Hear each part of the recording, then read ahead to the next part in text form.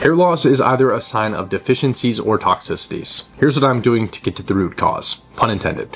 First step is blood work. I'm retesting my thyroid to see if there's any signs of a sluggish thyroid that's potentially slowing my hair growth. I'm also rechecking hormones since imbalances, especially excess androgens, are one of the most common causes of hair loss. Now, last time I had these checked, everything looked good, but I'm running labs again tomorrow and also testing serum DHT. DHT is a metabolite of testosterone, and if it's too high, it can shrink hair follicles. Another big factor of hair loss is inflammation and autoimmunity. Last time I checked, my CRP and full CBC were excellent, which is huge for me considering I was once diagnosed with an autoimmune disease. Shout out to diet and lifestyle. Now, because hair is built from proteins, vitamins, and minerals, if you're low in certain ones, growth can slow or even stop.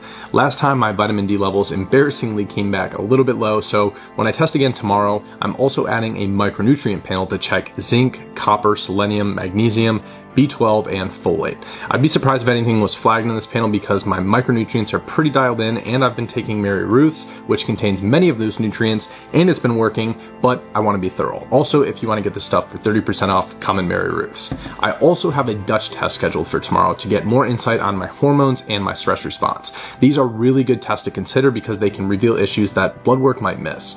If all of those come back solid, the next step is looking at toxicities. Personally, I do a mycotoxin urine test, specifically since I've been living on the beach where exposure is more likely. Then, if needed, I might run an oligo scan for heavy metals and potentially a stool test to see if I'm having any absorption issues, which I don't suspect, but you never know until you test. I'm of course doing all the basics like sleeping well, managing stress, hydrating, eating well, exercising, filtering my water, and even using red light. But if there's anything I haven't mentioned that's helped any of you, I'm curious to know so I can speed up the process.